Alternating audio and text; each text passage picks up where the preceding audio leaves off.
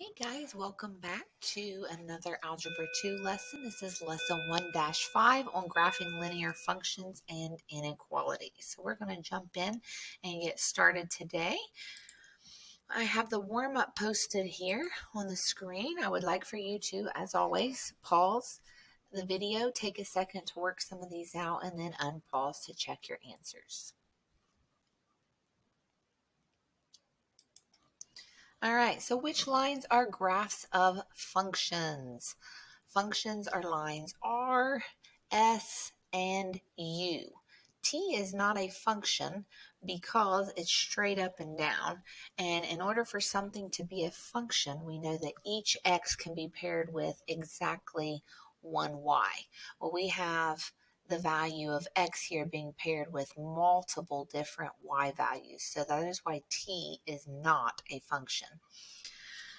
Find the coordinates of the points on line R. A is found at 0, 1. B is found, we go over 2, up 1, 2, 3, so 2, 3. And C is at 2, 3, 4, 5. 5, comma 1, 2, 3, 4, 5, 6. 5, 6.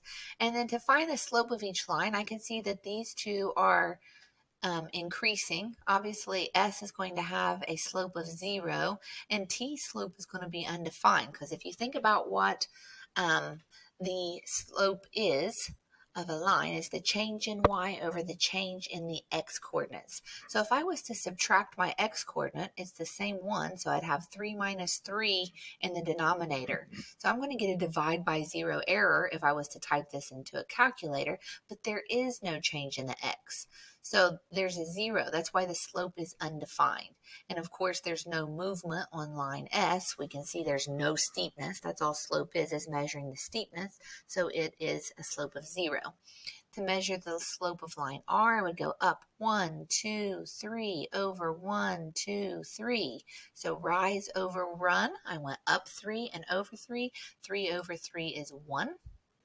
Of course, it only asked for T and S, so we can stop there. I just wanted to recap with you on how to calculate the slope of line R.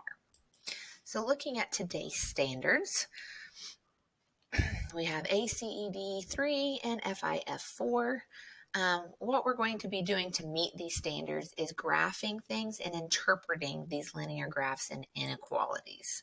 So important thing here is some vocabulary. Take a second to either go through your workbook and highlight these vocabulary words, or write these down, because I do think it is very important to know and understand the vocabulary, because if you don't know the vocabulary, then you can't answer questions that use these vocabulary words in them.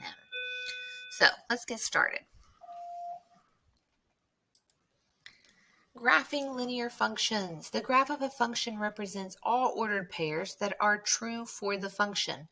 You can use various methods to graph linear functions. So we're going to watch this little video to learn about different methods of graphing linear functions.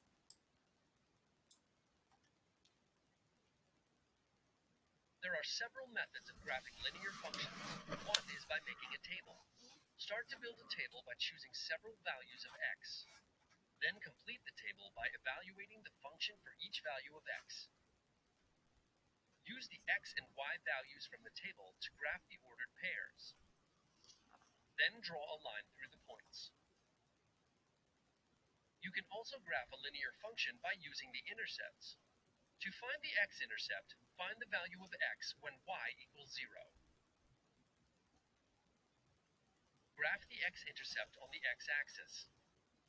To find the y-intercept, find the value of y when x equals 0. Graph the y-intercept on the y-axis. Then draw a line through the 2 points. Finally, you can graph a linear function by using the slope and y-intercept. Use the slope-intercept form of the equation to find the y-intercept. Plot the y-intercept on the y-axis. Next, identify the slope from the equation. Then use the slope to move from the y-intercept to a second point on the graph. Then draw a line through the 2 points. I love this little video. It sums up so many lessons that I teach in Algebra 1. It's a very nice little summary of how to graph a line using a table, using the x and y intercepts, and then of course using your slope and y-intercept. And to me, I always find that what is easier depends on how the problem is written to begin with. Clearly, if I'm given this problem that's in slope-intercept form, I'm going to use the slope and the y-intercept. But if I'm given an equation that's written like this one, then I'm going to want to use the intercepts because it's going to be really easy to plug in a 0, then solve for x, then plug in a 0 for x and solve for y. That to me is much easier than trying to convert it into slope-intercept form. I can do that more quickly. Being a math teacher, they're neither one real complicated, but that's what I would do is plug in the zeros because it's quicker and I like quick. I'm sure that you guys like it to be quick when you're doing a bunch of math problems. So I plug it, like I said, it depends on the problem. Very rarely will I ever sit down and make a table because to me that's not quick. It takes some time. But if that works for you, it doesn't matter to me which method you use. If you don't like using the equation here and plugging these in, you can always convert that into slope-intercept form. It depends on what works best for you. And that's what's so nice about algebra is that there are so many different ways that you can go about getting the correct answer. And I think a lot of times people don't like that, but I love that because if there are many ways that you can do it, then you get to pick the way that works best for you. And it's not right or wrong to use one method and not the other. It's what works best for you. So my job is to show you all the methods. It's your job to then figure out which one makes the most sense for you. Or maybe you're like me and you like using multiple methods depending on the situation. So let's look at example 1 to graph this using a table. So this is kind of a summary of several lessons that I would teach in Algebra 1 because you should have already seen this before. So we're going to recap and we're going to put it all into one lesson and well, actually 2 lessons. I'm going to break it up into 2, but we're going to put it all into one big thought here. So we're looking at this equation, x plus 3y minus 6 equals 0. That is my original function. So what I'm going to do first, or what they did, was subtract x from each side. Then they added 6 to both sides, and then they divided by 3. So the whole point of what they're doing here is to get it in slope-intercept form. So now that I'm down here at the bottom looking at y equals negative 1/3 x plus 2, I immediately know the y-intercept, and I immediately know the slope of my line. The y-intercept is always this constant, and the slope is always the coefficient of the x term when y is by itself. So let's look at making a table then. They just picked some random values. Why do you think they chose negative 6, negative 3, 0, 3, and 6? Why did they choose multiples of 3 instead of 1, 2, 3, 4, negative 1, negative 2, negative 3? What do you think? I'm going to assume, and if you said this, I'm sure you're correct, that they chose multiples of 3 because of this fraction 1/3. What happens if I multiply negative 6 by a negative 1/3? I'm going to get out a whole number. I'm going to get out a positive 2, right? 2 plus 2 is 4. Once again, looking at this multiple of 3, negative 1/3 times a negative 3 is a positive 1. So these numbers are going to, since they're multiples of 3 and I'm timesing it by 1/3, I'm still going to get whole number answers. We don't want to try to deal with fractions when we're graphing, like my x being, if we plugged in an x of 1, then I'm going to have negative 1/3 plus 2. So then I'm going to have to graph, somewhere in between 1 and 2. And that's not going to work out very well. So they plug these numbers in. Negative 1/3 times negative 6 is a positive 2. 2 plus 2 is 4. Can't remember if that's what I said or not. I hope it is. If not, I must have made a mistake somewhere. But anyway, the answer is 4, 3, 2, 1, and 0. So then what they did was they plotted. They ignored this whole middle chart because we only needed it to find the y. So ignoring the middle part of the chart and just focusing in on the x and the y. When I plug in a negative 6 for x, my corresponding y value is a 4. So they plotted it, negative 6, 4. When I plugged in a -3, I got out a +3. When I plug in 0, I get out 2. When I plug in 3, I get out 1. And when I plug in 6, I get out a 0. So there is my graph. Now we can connect it using a line. And there we have it. There is how you graph using a table.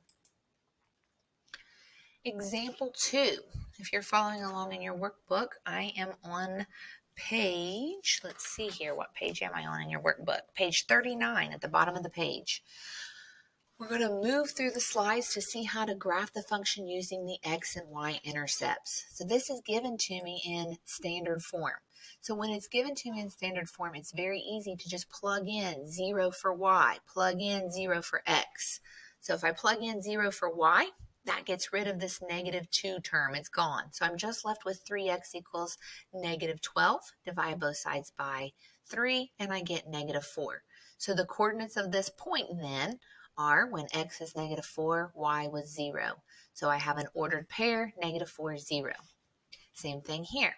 We have our original function. This time, though, instead of replacing y with 0, we're going to replace x with 0. That gets rid of this term. Now, don't forget that negative there. Just because this goes away doesn't mean that minus goes away. That's attached to that 2, making it a -2y.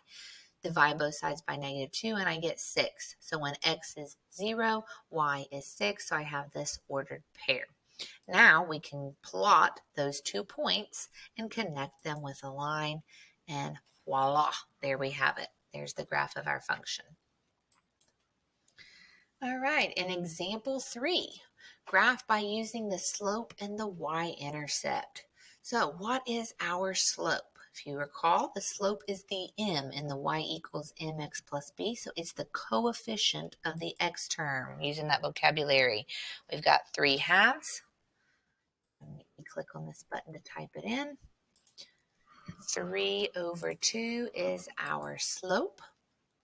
My y-intercept is, it's tempting to say 4, but we've got to look at it by itself. If I ignore the y equals 3/2x and I just focus in on that 4 and the sign in front of it, that is a -4.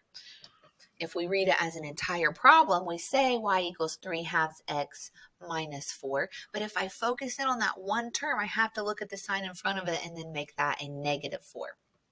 So what we would do first then is, since this is the y-intercept, we're going to plot it along the y-axis down here at -4, which is what they've done. Then we can rise 3, run 2. So I go rise 1, 2, 3, run 2, 1, 2. You might think, why did she go to the right? Why didn't she go to the left? Well, this is a positive, so I know that my line should be going up. Plus, I went in the positive direction 3, and I'm going to go in the positive direction 2 units because it's a positive 3/2. So go up 3/2, up 3/2, and now we can connect those points with a line, and you have just graphed your equation. I'm going to stop here for today for this video, and then I will have another one to finish up this lesson.